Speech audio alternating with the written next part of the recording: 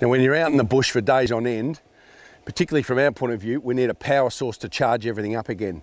So we've got the iTech 500P, and essentially it's a power station, and that allows us to charge our batteries for our camera, GoPro batteries, we can charge 3 at a time, all our rechargeable batteries for all the microphones, the car, cameras, the underwaters, even your iPhone, and last but not least, we also charge up the drone. The beauty of it though, we can do it all at once. It's 140 amp hours and it can be recharged up to 500 times. The easy way to recharge it is, particularly out in the bush, is by using an Anderson plug. We plug that into a solar panel, charges it in no time, or if you're driving, you can charge it as you go by the 12 volt plugged into your cigarette lighter, or when you get to power, you can just plug it into the 240 volt and it's set to go again and again.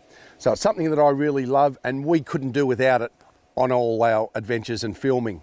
So if you want some more information, go to itechworld.com.au, put in the code, it's a sneaky little code called fly fishing, and that'll give you 10% off store wide. They've got a range of products that'll fix all your power needs, particularly when you're out in the outdoors. So go and have a look, you won't be disappointed, and I know you'll love it.